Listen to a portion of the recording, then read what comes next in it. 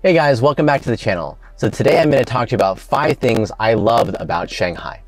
So if you don't know, I lived in Shanghai about 5 years. I went there to work with my friends on a company and ended up staying there for 5 years. I didn't know at the time I was going to stay there for 5 years, but that's how long I ended up staying there. And the reason for that is because after the first 1 or 2 years, I enjoyed it so much, I wanted to stay there longer. Shanghai is great for a number of different reasons.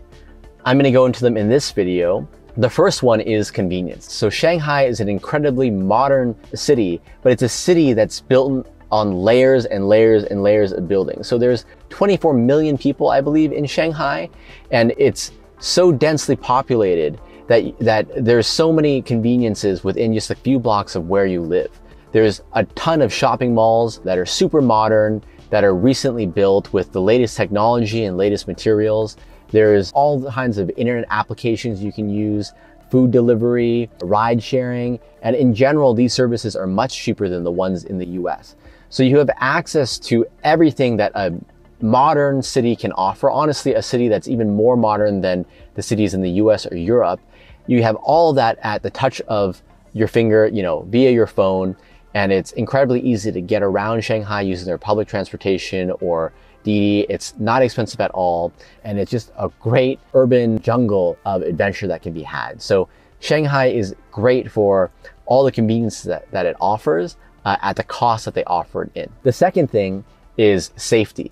So in the US, unfortunately, over the last couple of years, especially in California and places like that, crime and safety have been a much bigger concern. As Asian American, I've seen a lot of, increase in Asian crimes, which I think is very unfortunate. But outside of that, there's also just a lot of petty crime. If you're out late at night in the US and you're walking around, you need to be careful who's around you. You need to be careful shady characters that might be on some type of drugs, or people that might be trying to take advantage of you, rob you, or worse. In Shanghai and in parts of China, that's really not an issue. Society there is quite a bit more lawful. These concerns about violent crimes or even petty theft are not something that I had to worry about at all on a daily basis in Shanghai. Shanghai was incredibly safe. If you were a girl, you could walk around at midnight, more or less by yourself without a man or an escort or friends, and you would be safe within Shanghai proper. Of course, it's good to be vigilant, but if that same situation were in the US, you're walking around downtown San Francisco as a woman by yourself at night, you might run into some issues. So Shanghai is really a great place in terms of safety, and that's something that I do miss now that I'm back in the US. The third thing is going to be the variety and hustle and bustle of the city. So I've already said that it's incredibly convenient. You can get food delivery for not a lot of money. It's easy to get transportation. But as I said, Shanghai is incredibly modern. It's like New York, as if New York was built just 5 years ago. Most of the buildings are new. The shopkeepers and businesses there are incredibly competitive. They're working really hard to earn your money. So they set up very elaborate dining and restaurants and experiences. There's a lot of young people there. So I would say Shanghai, in terms of culture, is one of the best in the world. It's really a paradise if you're a 20-something or young 30-something, single, and just looking to have fun. Shanghai has everything that you could imagine. The fourth thing is the cost of living in Shanghai.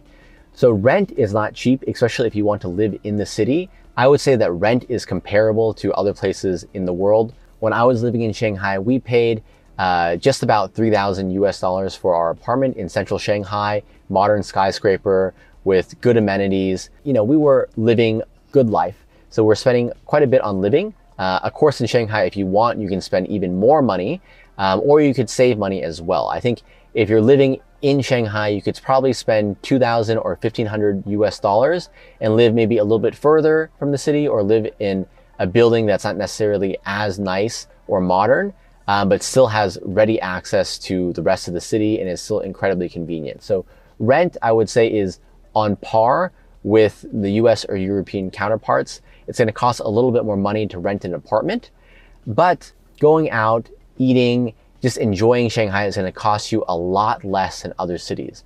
When I was in Shanghai, I would routinely take Didi, and Didi is essentially same as like Uber. It's a ride sharing service, private car service. You set your location, your pickup time, they'll pick you up and drive you wherever you want to go. It could cost anywhere from $1, $5, maybe $10 to get around Shanghai per ride. If I was in any modern city in the US and I was taking an equivalent Uber, the cost would be anywhere from 3, 4, 5 times more expensive. That means on a night out, you can go to 2 or 3 places and you're not going to break your budget at all. It's very affordable and it's safe. The cars are new, the drivers are, typically pre-screened, and it's really just a great ride-sharing experience. I actually find that the ride-sharing experience in the US is less consistent than in Asia. So you're paying a lot less there and you're getting kind of a higher quality of service, I would say. Food is another big deal. You can go out to a nice modern restaurant and not pay a whole lot for a meal. Of course, there's a high end, and if you want to go spend a couple $100s or a couple $1,000s even on a meal in Shanghai, you can. Shanghai has incredible breadth and variety. There's a great upper end and also a great kind of lower end. Shanghai really has it all. But on a typical, night out, if you're going with friends to eat, you can spend $20 on a meal. You can spend $10 a meal and still eat really well, and eat things that are presented well in a restaurant that has a great modern environment with friendly servers and kind of fun drinks and things like that. So Shanghai compared to China is probably an expensive city, but Shanghai compared to somewhere like the US, a major city here, or in Europe, is going to be much cheaper in terms of just going out, eating, and drinking. Okay, the last thing is dating in Shanghai. For me, I grew up in Silicon Valley. I would say that Silicon Valley and Shanghai are basically polar opposites. Silicon Valley attracts a bunch of brainy, smart tech nerds. I'm one of them, so I can call myself that, and I can call them that. But there's a bias towards men. And I would say that the pool of women, in the Bay Area in Silicon Valley is much less than in Shanghai. In Shanghai, kind of the opposite is true. There's a plethora of very talented and beautiful women in Shanghai, and they're looking for stable relationships in men. So as someone that has some worldly experience, being American, having a good job, being in China, it's much easier to find a date and go on dates with women. So I think dating in Shanghai is, honestly one of the best places to date. But Shanghai, it's kind of like the New York of China. And if you like Asian women, that's a place to be. Of course, you want to be respectful, be a good human being. So, treat everyone with respect. But, in terms of dating, Shanghai is a great place if you're single.